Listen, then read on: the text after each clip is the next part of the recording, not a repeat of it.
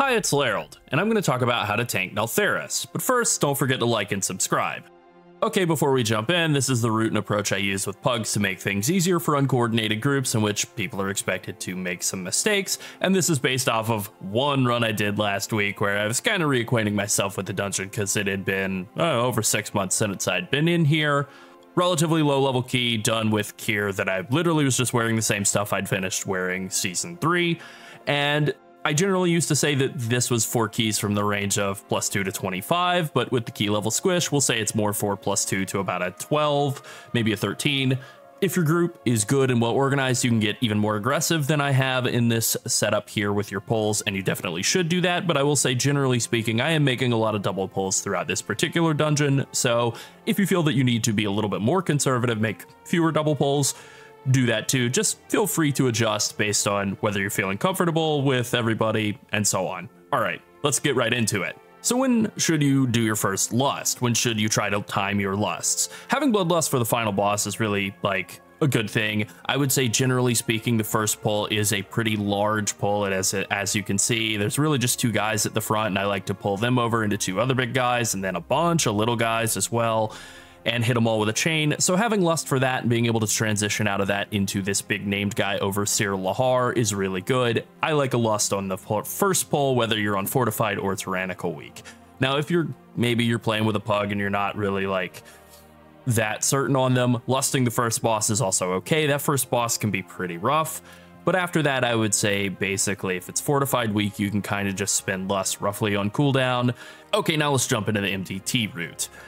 I will put a paste bin link in the description so you can import this MDT data, just saying that right off the bat. I also highly encourage you to use Bigwigs and Bigwigs Voice. The voice callouts for spellcasts are very helpful in making sure you never miss interrupts or stuns or CCs or anything like that. So as I have already said, I like to do a big pull for the first pull, and this can require a little bit of dragging. It can be a little bit annoying on a Blood DK in particular to like get these 2 dudes all the way over to this chain.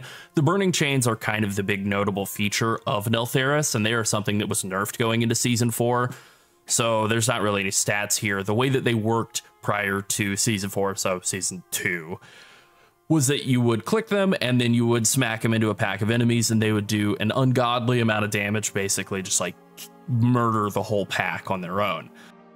You know, kind of lame, kind of gimmicky.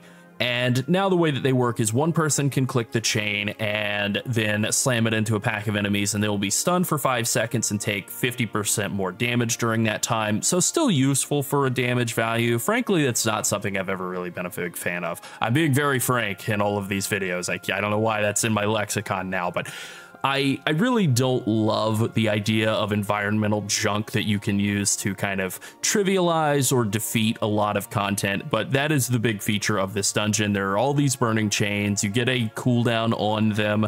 I believe it's 90 seconds, maybe it's 2 minutes, I can't recall. Either way, you get a debuff when you've used one that you can't use one again for that period of time. As you can see, they're all scattered just in this first hallway on the right side. So you really just want to have somebody using one on every single pull that you can, and that basically just means every single pull throughout this whole section.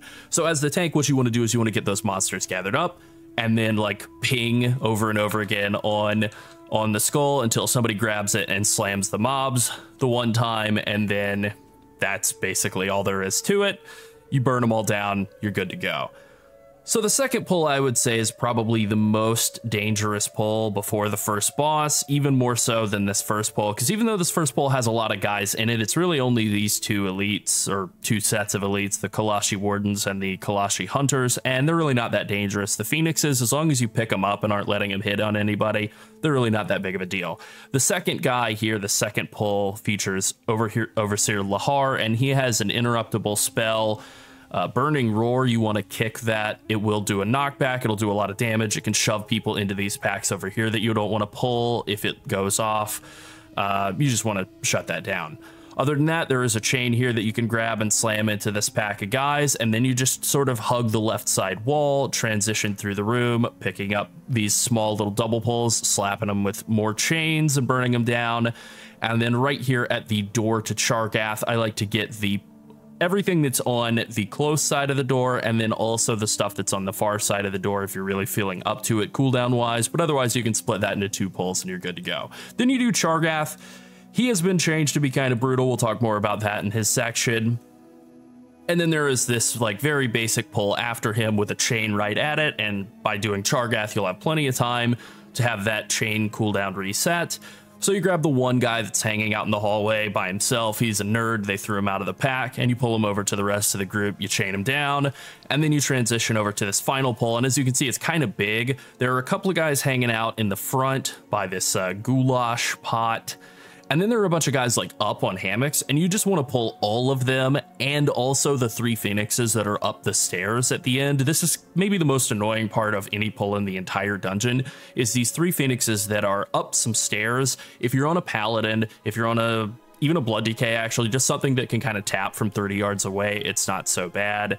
It can be a little annoying to pull those phoenixes from up the stairs. I guess double jumping and hitting them with a sigil or a glaive toss on a demon hunter is probably the easiest of any of the tanks to pull it off with, but they're a little annoying to pull down. But it's really, I think, very, very important to get them down here with basically with all the rest of the guys. I kind of like to get these 5 elites and the 2 little phoenixes stacked up and ping the chain and get somebody to slam them, and then run over and pick up these little dudes and bring them in, because they have so little health. You just don't want to kill all of these guys and then have to come over here and spend time just killing these little teeny tiny little birds.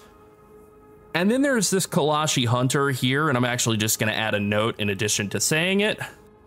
Sleeping. She is sleeping. I think that's a lady. And sleeping, just, you know, just let her stay sleeping. There we go. Sleeping mob, just let it go. So you travel up the stairs, and those stairs come out right here. And then there's a nice little double pull here. You can do this with 2 lava flares and a Kalashi iron torch in the one pull, and a Kalashi lava bearer in the next. The lava bearer likes to pour lava out on the ground, so you do kind of have to move this pull around a lot. The lava flares just spam cast melt, and there was, maybe you could call it a bug, maybe it was a bad design decision, either way, where when you would interrupt the melt, they would just keep casting it anyway. So there was still a point to interrupt it, so it wouldn't necessarily go on the same person over and over again, but it has been changed so that when you interrupt them, they will behave like normal caster mobs now, so that they will stop casting for a little bit. So you want to just kind of burn this pack down. You can kind of start them down the stairs here where I have my mouse, and then just kind of drag them up the stairs as you're moving away from the lava bearers.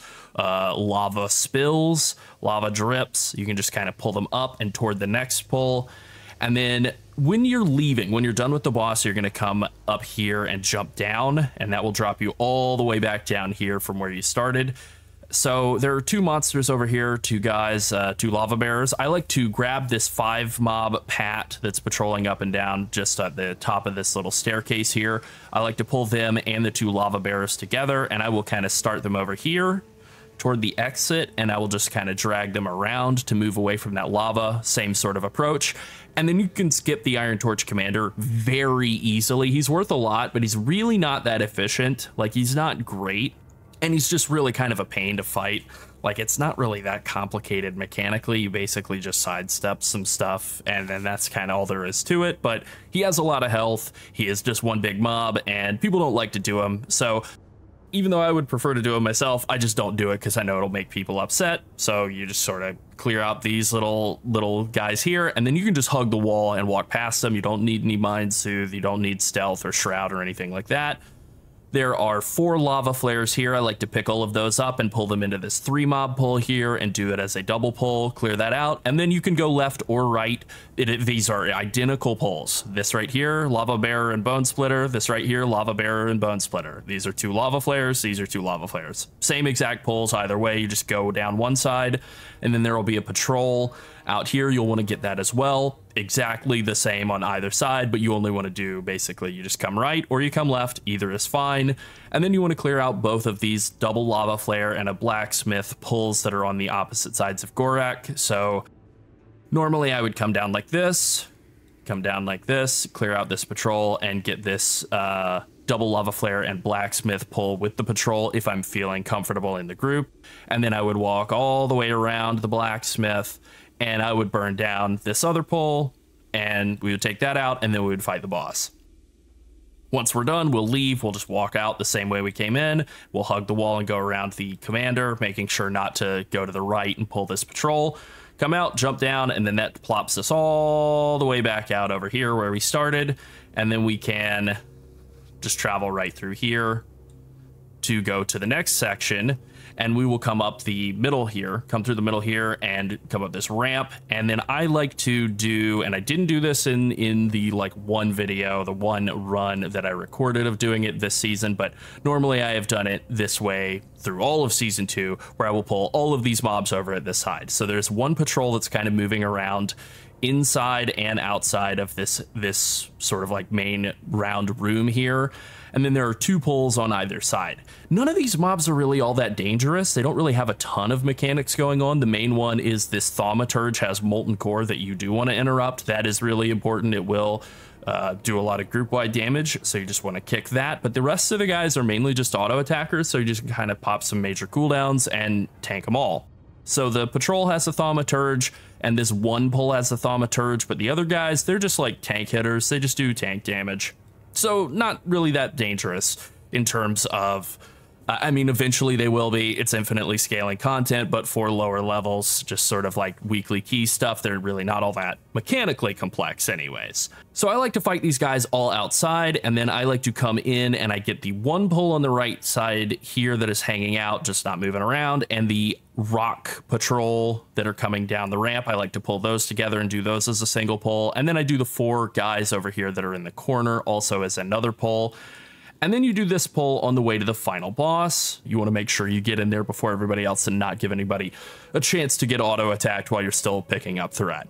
Then you proceed to Magmatusk, the 3rd boss. Probably the most annoying boss to tank of all of the bosses in this dungeon, even after the Chargath changes this season. Deal with that boss, and then you're off to the end of the dungeon. You will come out this way, and this one's a little bit less complicated. Basically, you jump down the balcony, and you'll land right here. This might be the most dangerous pull in the dungeon. 2 Kalashi Wardens and a Blazewing. The Blazewing is really the most important monster here, and it only has 1 skill, Candescent Tempest. Yeah. The Bigwig's voice calls it Candescent Tempest. It's great. So anyways, it does a lot of damage and it pushes people back. And as you can see, there is sort of an edge around this platform here. It won't kill you if you fall down, but it will knock you down into magma. And then you have to make your way back out. So you just want to make sure that you're not near the edge so that you won't get knocked off by the Candescent Tempest. You also want to make sure that you're not in this area of these grates, because the grate area is full of fire. It will burn people who are on the grates. The grates, not great. So you want to make sure that you're not getting killed by the Candescent Tempest pushing you anywhere that's like kind of bad. And it also does a ton of damage too at that same time while it's blowing people. So this is a real healer check. They're being pushed around, everybody's taking a lot of damage, and also they're struggling with like healing and not getting pushed off the platform at the same time. So if you can rallying cry, if you can use spell warding on the healer, if you can use sacrifice, if you can use druid healing, if you can use anti-magic shell, anything like that, that will really go a long way toward helping the group stay alive on what is probably the most difficult pull of the dungeon. The Kalashi Wardens don't really do that much. They do a Blazing Slash, does a lot of damage. It is spell damage, so spell reflect it. They also do Volcanic Guard. It just does a big cone of damage. You just sidestep it. Very easy to deal with. Once you finish those guys off, come up here, do the one final pull with the Warden and a Lavamancer. The main focus in this pull is to lock in on the Lavamancer. They will cast a shield and then start casting Molten Army. You want to break the shield, do a ton of damage to burn down the shield, and then you will be able to interrupt the Molten Army. You want to do that instantly. I don't rely on people in the group to do that. I try to focus that as literally focus the Lavamancer and then focus interrupt that Molten Army as soon as the shield breaks.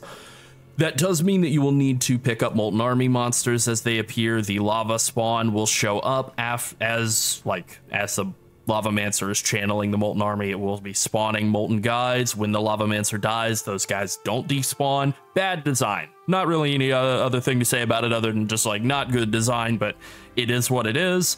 And then finally, you have a horrible triple pull here with a Warden, a Lavamancer, and a Apex Blazewing again.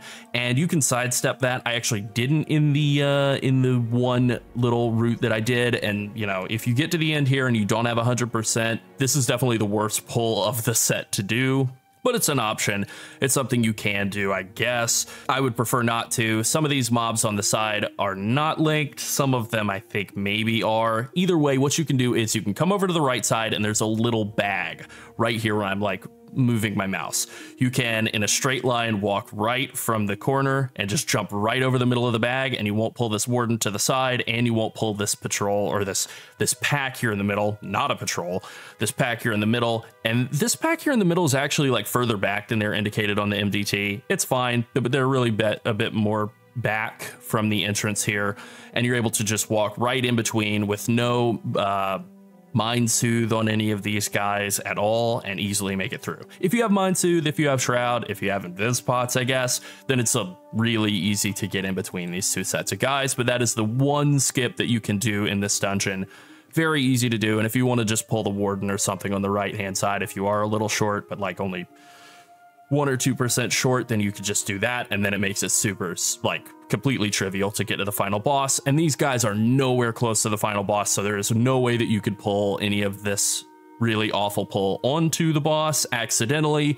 If somebody pulls that on, that's like incompetence or malice, but definitely not like, oh, I accidentally ran into it. You'd have to accidentally run a marathon to get into this pull. All right, now let's move on to the first boss, and that would be Chargath. Chargath really only has about 4 mechanics, but he was redesigned in Season 4 to be significantly more dangerous to players, and specifically the tank. He really is a lot more dangerous to tanks than he was in Season 2. So let's just kind of run through his abilities, and we'll start with some of the more like boring stuff. He casts Dragon Strike, where he will basically just target a random player, dash to them, do a slash, do a bleed in an area around them, and that's sort of a healer mechanic. I don't know that you can dodge out of that. It never goes on the tank, so it's like just literally a mechanic I never learned. I guess play a dwarf is always a good advice there. He also will turn and cast a magma wave. You just sidestep that. Again, very simple, very like basic mechanic. Then the other mechanic, the one that's more interesting, is Grounding Spear. He will throw out spears at random players. He'll throw them out at actually 3 people. They'll do physical damage. I think you can sidestep them. And again, he'll never throw them on the tank. And then they apply a chain to the target. Now, one of the changes that was made in Season 4 that's actually like a good change, a fix to a problem with him, is if the people who have that chain on them die, the chain won't break. In the past, it would. So as soon as he's done that, as soon as he's chained 3 people, he will start like raining fire all over the place. He will also focus the tank, which is the main change of this fight from Season 2 to Season 4. And he will start doing tons and tons of fire damage to the tank, like insane tank destroying amounts of fire damage. And this lasts for 25 seconds. Now, the way that you fix it is if you run him through the chains 3 times, if you run him through all 3 chains, the chains will break, doing damage over time to the group, and that stacks. But it will, after you've broken him through 3 chains, it will end that channel that he's doing on the tank. So what you want to do is, as soon as this starts, you want to pop cooldowns, like pretty big ones. I use Divine Shield in some of this. I think spell warding yourself is also justifiable. This has been nerfed. This damage from the fiery focus that he does on the tank has been nerfed by 25%. In the past, this was targeted, I think, on just random targets, and it did way less damage. It was like way less of a mechanic, really. This was just basically not a tank fight at all. There were no mechanics for the tank. So I actually think this is a better design than it used to be, but it will shred you. So you do need to be prepared for that fiery focus. When he's chained to 3 people and he starts doing that, that will actually be pretty nasty. You also need to be the person who drives him through the chains. And because of the way that the debuff stacks on the group, you want to drive him through one chain, have the debuff run all the way through for just a couple of seconds until it falls off. The debuff duration is also pretty short. It's only 4 seconds, but it does do an initial hit of a bunch of fire damage and then a 4-second fire damage over time effect. So you do want to actually let that expire. Treat it like bursting, right? You want to run them through one chain, 4 seconds, 1, 2, 3, 4, run them through the next chain, and just do that until you have gotten them through all 3 chains. That does mean that you will need a little over 8 seconds, about 10 seconds of staying alive through that fiery focus. It's pretty tough, but if you can do it, then you're good to go. And if your healer is up for it, you can very quickly run them through 2. But just like dealing with bursting, it's okay to like run them through and get 2 stacks quickly. It's not okay to run them through 1, let it tick for 3.5 seconds, and then run him through a second and fully extend that debuff. And that's pretty much it. All right, now let's move on to the second boss, Forgemaster Gorek. This is very much intended to be the tank fight of the dungeon, and it's pretty simple once you have the handle on basically the one tank mechanic of the fight. So the main tank mechanic of the fight is heated swings. The boss will do a combo on you. He will knock you up and then punch you away. It does a massive amount of physical damage, but it's physical damage. So you can block it, you can mitigate it with armor. It's very easy to deal with. And if you pop any sort of cooldown at all, Celestial Brew, Demoralizing Shout, pretty much any defensive cooldown at all, Vampiric Blood, you're going to be fine in dealing with this. As I said, he knocks you away. He then follows that up with sort of his finisher. He will leap up in the air toward you and then slam down where you landed and smash that area with a massive amount of fire damage and also a huge physical damage hit. So the way you deal with this is as soon as you hit the ground, you then move out of it. It's really that simple. This does mean that if you're on like a DK or a warrior or a demon hunter, you don't want to immune that knockback by using Death's Advance. You don't want to immediately charge back in or leap back in or I guess bear form charge back in or transcendence back in. I've made that mistake because if you were to transcend back into melee range, he would then jump into melee range and mess up the area right where he was standing, which would be bad. You do want him to knock you toward the edges of the room, you hit the ground, and then you move out of those, and then he will mess up the areas around the sides of the room, and you want to just basically paint that around the edges of the room. And I'll show that on the map here. So like generally speaking, I'll even draw a little X marks the spot here. I will face him so that he will knock me over here and drop that X marks the spot for the first circle. There's a table here, like right under this pack. I will usually try to not play with that table. I'll try to set the next X marks the spot like right next to it. And then I'll try to play, if there's a third one, I'll try and set that over to the side. And then if there's never been a fourth one, but if there was, I would set the next one over there and so on. And so I would do that throughout the fight. I would just basically rotate him around the room just the way that he is facing, and that's pretty much it. This part of the fight is pretty easy to deal with. There's a knockback, he jumps to you and leaves a pool of fire on the ground, and then you step away from that, and he will immediately follow it up with Forge Storm, which rains a bunch of fire down on the ground all around the room. Just like with Chargath, there's a bunch of fire raining down. Woo! And then he will jump back over to his anvil and he will start slamming hammers down, and then that spawns some stuff that other people in the group, not the tank, will have to deal with, where they will launch out lines of fire, so they all have to spread out from each other and they have to sort of spread out in a geometric pattern so that they don't overlap each other with lines of fire. And then he will follow that up by doing the tank combo again, and then he'll do the out of the tank combo, he'll do Forge Storm, then he'll jump back and smelt on his hammer or forge on his hammer, and it's just the same, basically the same trio of abilities that he rotates through with a very, very rigid structure. It's, like I said, supposed to be the tank fight of the dungeon. I suppose that it is.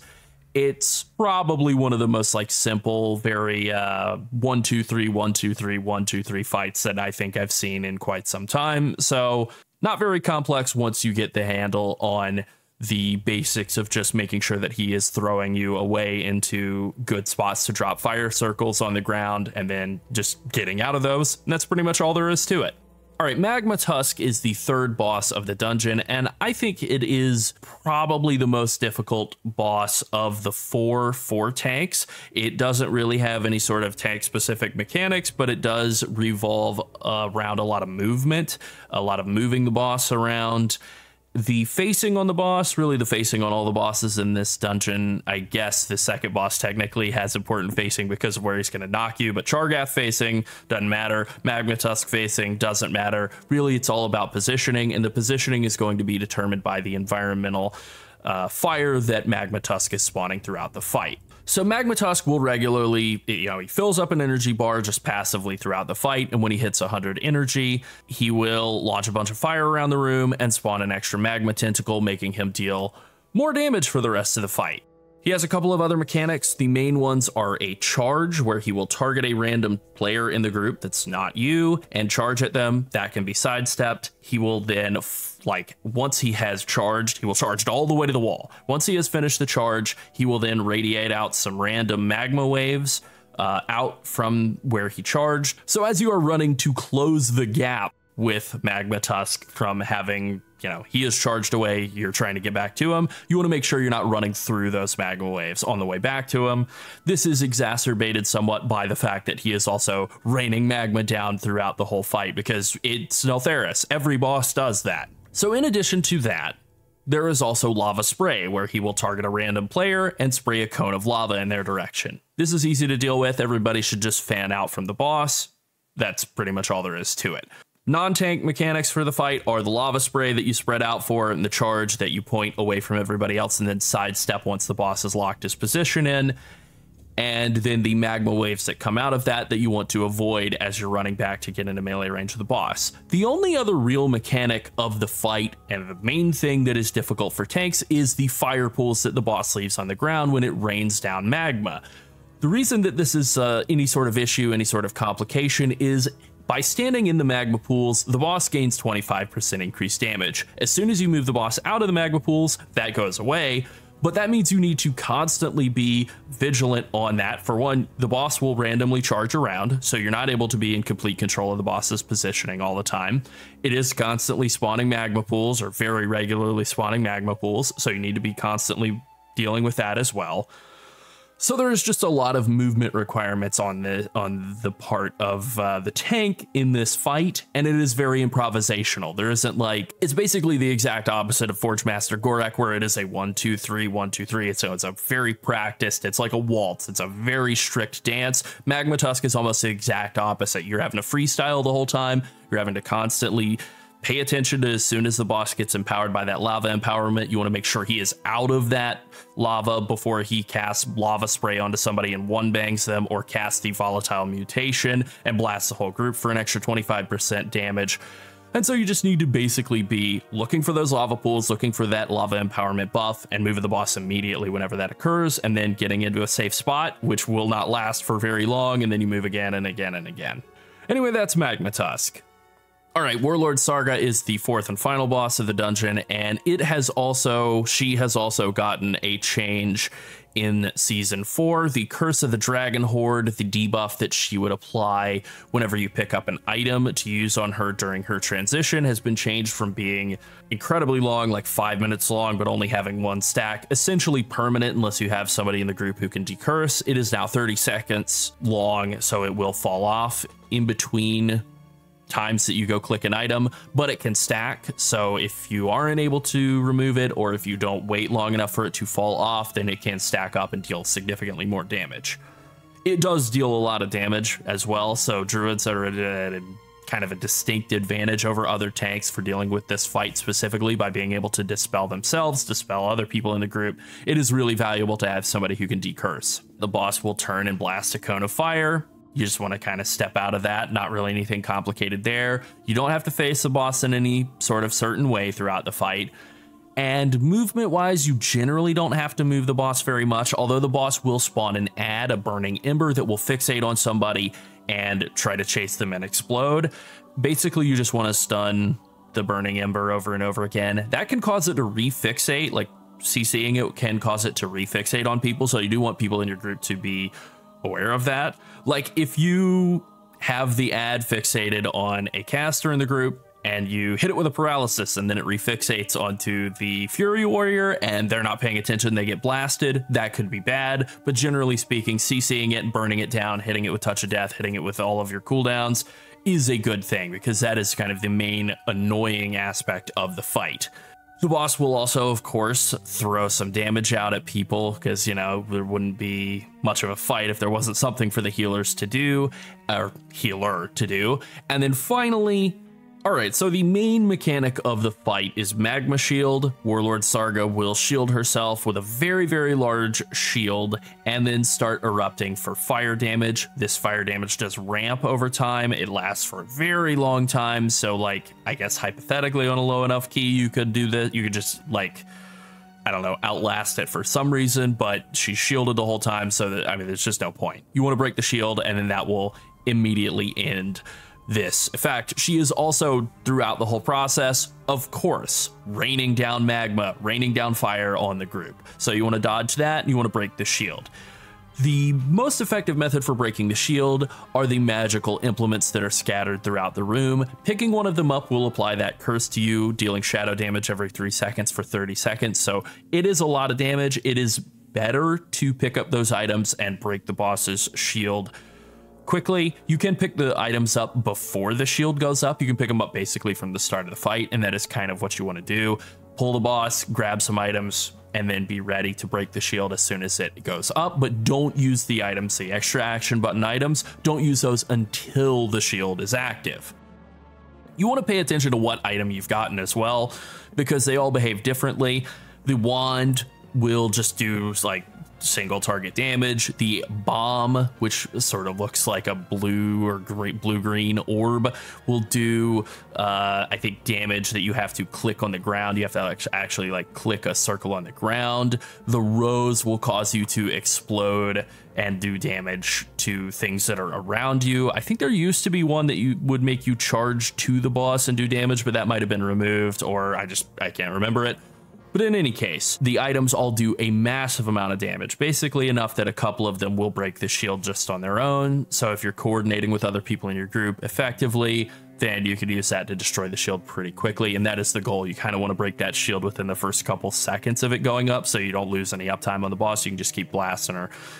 And that's kind of all that there is to it. Because you are a tank, you are able to get away with taking the Curse of the Dragon Horde debuff basically every time you want to like pick one of those items up very early on in the fight, and then as soon as your debuff falls off, you know, you've used an item already, pick up another one, kind of just repeat that throughout the fight. You can definitely get away with that more than any of the DPS or the healer can.